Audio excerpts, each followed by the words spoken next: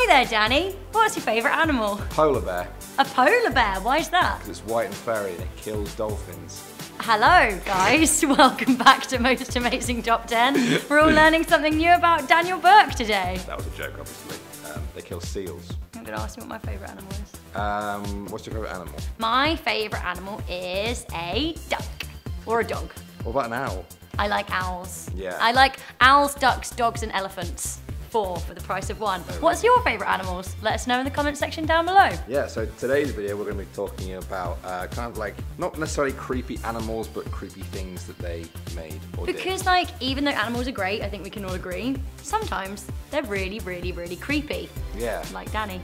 Yeah, I'm a creepy animal, but I'm not on this list. Alright, let's just hit on into this list. We have the top 10 scary animal creations.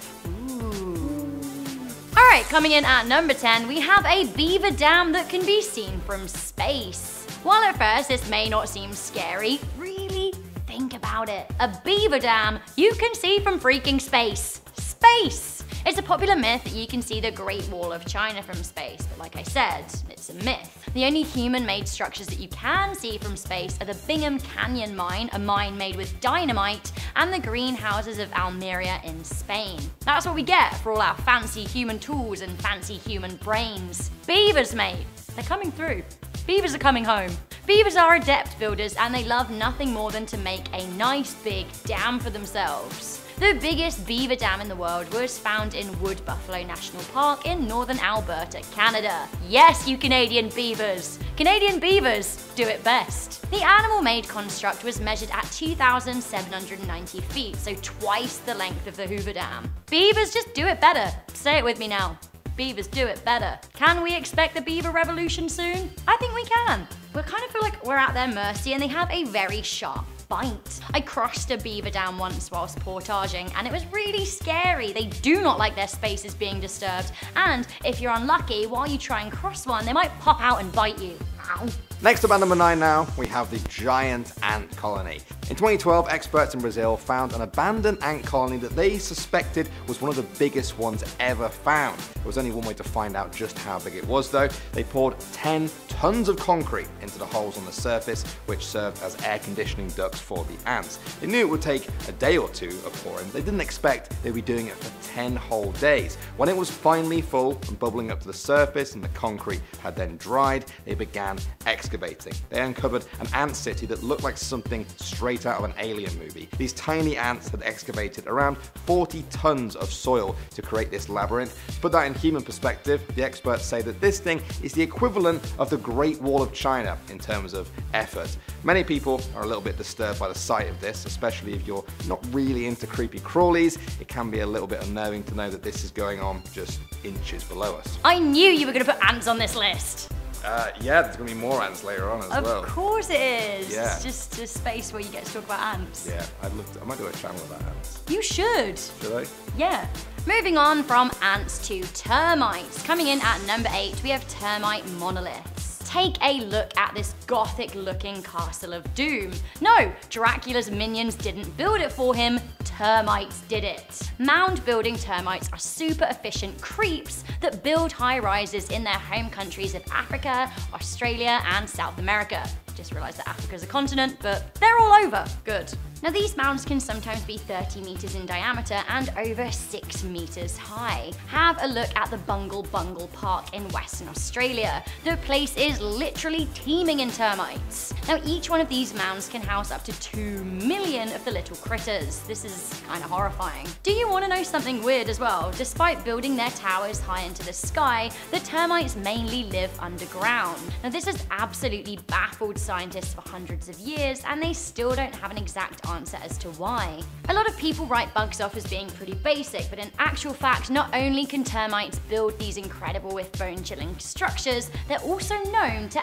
actively farm mold. Next up at number 7 now, we have the whale song. Songs are created. We humans do it a lot, so do whales, and something really weird is happening with them. All around the world, blue whales aren't singing like they used to. The largest animals on the planet are actually singing in deeper voices every single year, and scientists don't know why. Ever since the 1960s, whales all over the world now sing at a frequency about 30% lower than they did before. Mark Donald is president of Whale Acoustics, a company that specializes in this kind of monitoring. He said, "We just don't have an answer. We just have a lot of recordings." Mark and his team aren't convinced by the suggested explanations of ocean noise pollution, changing population dynamics, or new mating strategies. It's getting creepy now, and experts aren't even sure when it will end. Do these whales sense something changing in the ocean, perhaps on the whole planet? Is there something we don't know that they know? While humans scratch their heads trying to figure this one out, the whale song gets lower and lower and lower. So how low can you go? Coming in at number 6, we have this horrifying spider web. I do not like a spider, I really don't. I am a nature lover, so basically I try and grin and bear them, but this is too much for me to accept. In 2007, these supergiant spider webs arrived straight from your literal nightmares to Dallas in Texas. Lake Tawakoni State Park fell victim to a giant communal spider web that caused a stir on social media. 3,300 intrepid tourists visited the park over the Labor Day holiday. Now apparently the phenomenon occurred as a result of wet summer conditions, causing the park's spider population to explode. Texas Parks and Wildlife Department biologist Mike Quinn referred to the spider's work as sheet webbing, and it's thought to have covered the length of a football pitch. Ugh. One visitor described the webs as draping the tree like a shroud. Now, I don't know if you know what a shroud is, but it's like a funeral cloak that a dead person is buried in, so I don't feel good about the description. It doesn't make me feel better about spiders. The spiders, by the way, are thought to be Guatemalan long-jawed spiders. I never even thought about spiders having jaws, and now that's all I can think about. Apparently the webs were so popular that the New York Times ran the pictures as their lead story. Local Superintendent Garde said, "The spiders are great little guys, they put our park on the map." Yeah, but also, nope. How do you feel about spiders, Danny? I have a very natural response ready. I actually don't mind them, but if you don't like them, perhaps you'll like our next one, because it definitely scares spiders. At number 5 now, we have the mud dauber prisons. Wow, that was seamless. That's what they pay them for, ladies and gents. These wasps eat spiders, but in a very creepy way. Mud daubers build prisons for spiders made out of mud and wasp vomit. Sounds like I'm making it up, right? Part of me wishes I was, but no, they really do this. Mud dauber nests can contain dozens of these prison cells, and each cell can contain up to 3 spiders. You might be wondering why exactly the spiders just don't try and escape. Well, as much as I'd like to see a spider version of the Shawshank Redemption, they can't escape because the wasps actually paralyze them. At this point, even those of you who hate spiders are wondering why the wasps do all of this. Well, it's food, but not for them, for their babies. The wasps lay eggs on the paralyzed spiders. Once the eggs hatch, the wasp larvae finds its first meal ready to devour. Soon enough, it will be a fully grown wasp imprisoning spiders for the next generation to eat. It's kind of sweet, really. There are many things humans have copied from the animal kingdom. I don't think this will ever be one of them. At least I hope not. Wasps are creeps, hornets are creeps. Coming in at number 4, we have the wooden hornet's nest. Blah. Wasps scare me at the best of times because they sting without remorse. Hornets are like even angrier wasps. At least with bees, stinging is a last resort, and actually saying that makes me really want to sing Papa Roach. But I won't, not now. Anyway, wasps and hornets can just keep on stinging, which makes them the literal worst. Again, bees live in hives, which are kind of pretty and functional as they give us wax or honey. Hornets, what do they give us? This is what you get from hornets. Thanks, hornets. Thanks for the carefree stinging and the sleepless nights. Wasps and hornets make their nests from chewing wood in a pulp and sticking it together with their saliva, which kind of sounds like the weird, strange vomit stuff Danny had going on before. They're gross. They're gross. They sting you and they're gross. Anyway, these hornets chose the creepiest wood to harvest and the creepiest place to set up their nest, in an old wooden statue. This picture was shared on Reddit by Count Bubs, who said that their dad stumbled across the horrifying sight in a shed that he hadn't used for years. Cool. You should always watch out, by the way, for a wasp or hornet's nest. They may look like they're old and abandoned, but the creepy little stingsters could be hibernating inside and waiting to sting you. Ah! Next up at number 3 now, we have the trapdoor spider. Spiders usually build webs. People who are scared of spiders are usually not too fond of webs either. However, there may be something even more creepy for a spider to live in, a trapdoor. The aptly named trapdoor spider in Australia digs burrows underground where they spend their entire lives, and they live quite a long time, around 20 years or more. Of course, they don't just live underground. If a door can close, it's usually supposed to open again. The trapdoor spider makes a door to their burrow using soil and leaves, and even makes a hinge using their own silk. This allows a spider burrow to be completely invisible when sealed, so you'd never know if you were right next to it. They don't only use their silk for hinges though, oh no, they have a much more important use for it. The trapdoor spider sits and waits underground for its prey to pass by and trigger one of its specially made tripwires around its burrow. It will then leap out and drag its victim underground to consume it. If insects had horror movies, I think the trapdoor spider would probably be one of the biggest villains. There haven't been any reports of them dragging humans down, so don't worry too much, but I'm not going to take any chances. Hands up if you feel not great about a trapdoor spider. No, don't go trapping me, honey. Absolutely not. Making me feel even less good at number 2, we have a crab that has decided to live in a baby's head. Great. Oh, hermit crab, you really have surpassed yourself with the level of creepy that you can achieve. By and large, I'm very pro crab, even though they're similar to spiders. I like the way that they walk sideways and they're kind of pincery. I guess I wouldn't love them if they lived in my house or my garden like spiders often try to, so maybe that's why I like them. Out of sight, fond in mind. That's definitely how it works. So this hermit crab is a coconut crab in the Pacific Islands. Now guess what it decided to live in? Yeah, the creepy decapitated head of a vacant-eyed doll. Always my first choice. If I saw that monstrosity coming towards me, I think I would do more than scream.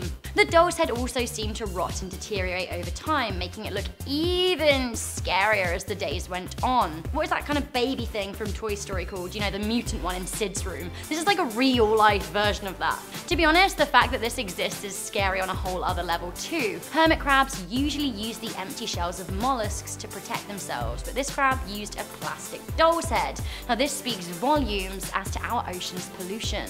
Every year the world ocean sees a dump of anywhere between 5 to 14 million tons of plastic and other toxic debris. Now this debris releases toxins that are contributing to the biggest marine life mass extinction in a millennia. What have you got for number 1, Danny? Well, at number 1 now, I have more spiders. I just have more spiders. I don't know what I talked about, I think. Spiders with a side of wasps. and ants. Some ants. Lovely. It's spider decoys at number 1.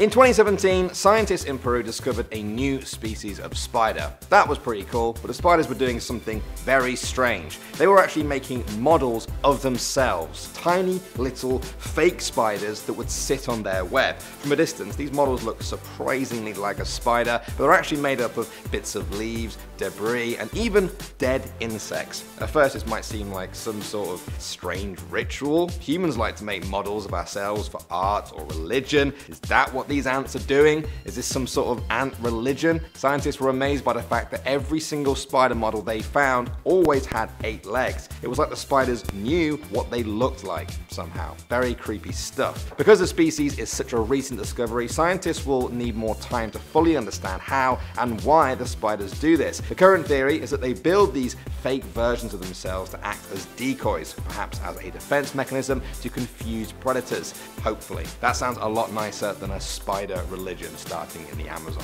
No, thank you. I don't like that. That freaks me out so much. They're making models of themselves and putting them in webs. Yeah, one of them even looked like it had like an ant head on, to be like the spider head, like a dead ant's head. It's a cult. It really is a cult. Yeah. Like, what do you think would happen if spiders were like 500 times bigger than they are? We probably had to act like them. I'd have my own web, you'd have your own web. And I'd have a fake little Danny in it. Yeah, I'd have a trapdoor. Creepy. Yeah, so creepy. Have to live it out like that. That's a movie idea. Right, a terrible one. I think it could be one of those like really terrible ones like Zombievers, and we could make so much money. Oh my God, let's do it. We do. Yeah. High five. Actually went quite well. Yeah, it did. Doesn't always. So thank you guys for watching this video. Let us know what you found the creepiest, the scariest on this list. Yeah, don't forget to like and subscribe, and also let us know what you want to see next. I know all the videos we've been doing recently have been like scary, urban legends, that kind of stuff, but if you like these more like animal-y ones, I think we've got some animal lovers out there, and let us know, because we're very open to doing those too. We're animal lovers too. Danny and I daily talk about the Twitter account We Rate Dogs because we love it, so shout out to them. Shout out to them. I hope they're watching. Thanks guys, see you next time. Bye.